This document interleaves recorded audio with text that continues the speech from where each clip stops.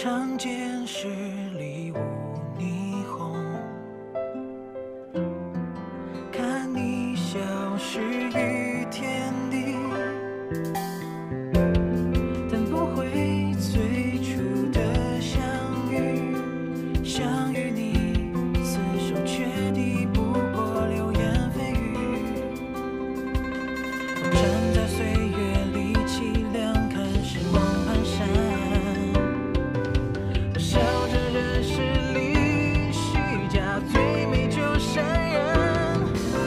是非千变，红月千言，浮云在你的面前。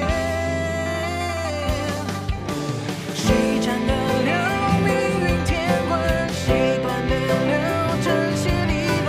一生痴醉的梦千年，难忘这。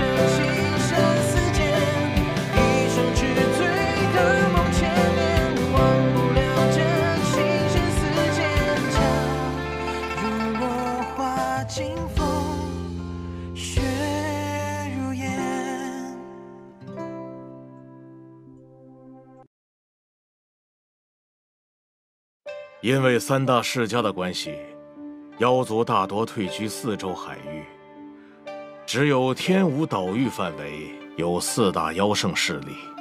4大妖圣？对，他们每一个都是3重妖圣，被称为东魑、西贝、南蛤和北恶。这称呼倒有些意思。他们当中，就属3眼巨蛤最强，不过他再强。 也不敢挑衅3大世家。他日，真阳剑主前往真武大陆时，需多加小心。我明白。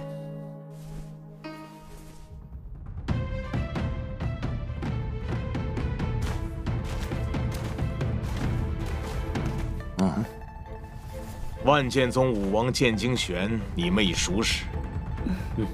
这2位是海域武者毛冲、刘毅。既然人已到齐，那就出发吧。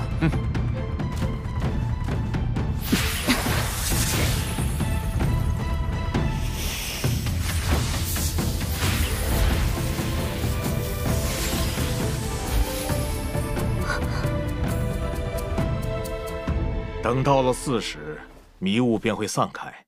我们就能登岛传送至圣境空间。进入后仅有1年时间停留，大家好好把握。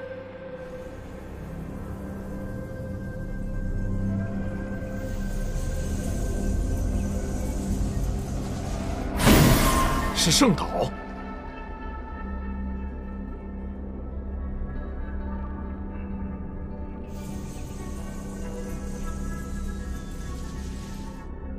登岛。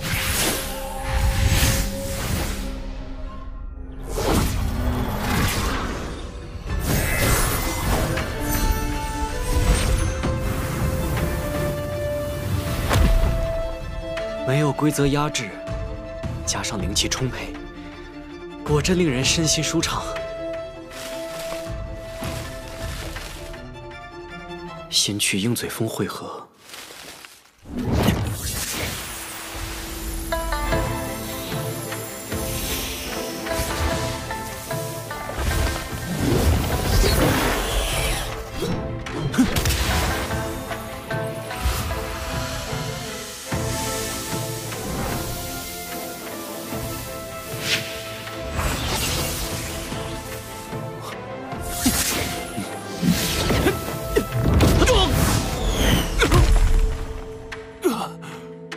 为何偷袭？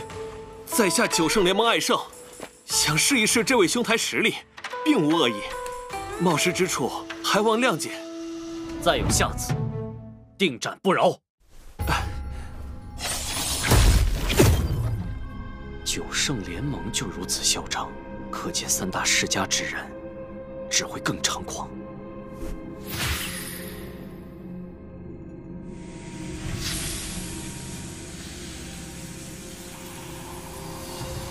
难道是弱兵？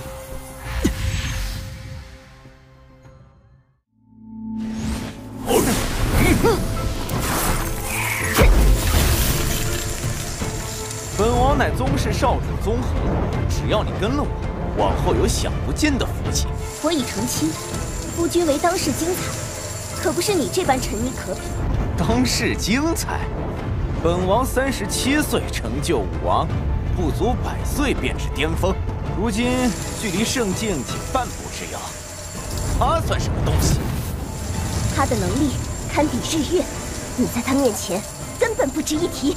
敬酒不吃吃罚酒，本王这就拿线制止你的嘴。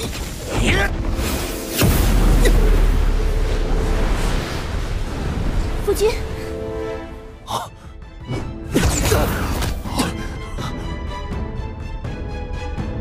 你没事吧？没事，他们伤不了我。我还以为是什么厉害角色，不过是个巅峰武王。无胜不出，少主天下无敌，大可就地斩了他。不错，正好可以断了此女的念想，乖乖从了少主。好主意，小子，碰上本王，算你倒霉。山石印。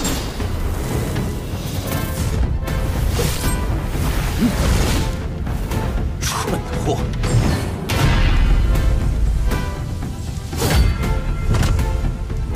怎么可能？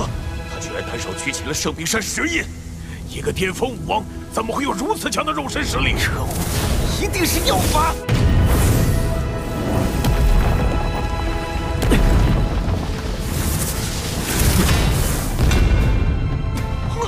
礼尚往来，你接我一击。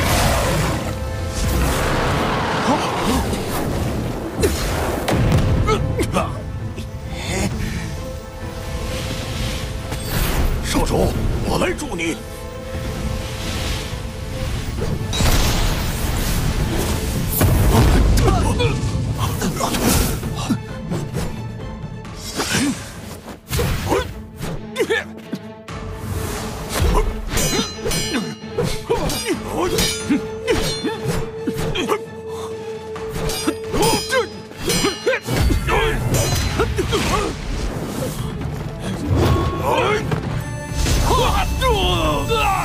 寒阳落世。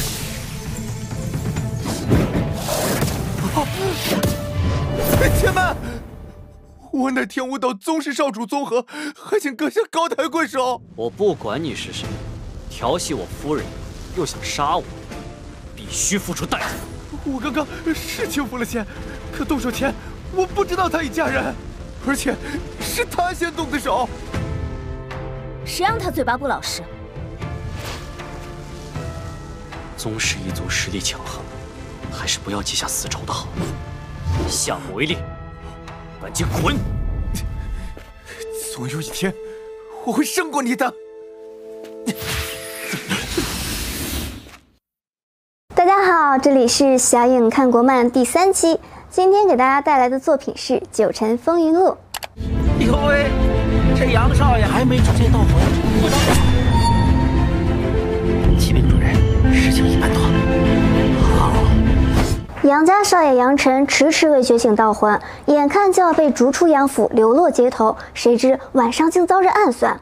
万没想到，这反而帮他激发了盗魂，还是可以操控万千盗魂的万道书。万道书就相当于是一本盗魂图鉴，可以让持有者任意使用收录在其中的万千盗魂。杨晨拥有万道书后，属于他的华丽人生就开始了，融合一个又一个武技，打败一个又一个强敌。当然了，还有一个愿意为他做任何事情的小侍女雪儿。既然少爷决心带我一同来这里，那我就不会退缩。我感觉我都想要预定雪儿这个角色了。《九尘风云录》是一部很有意思的国漫作品。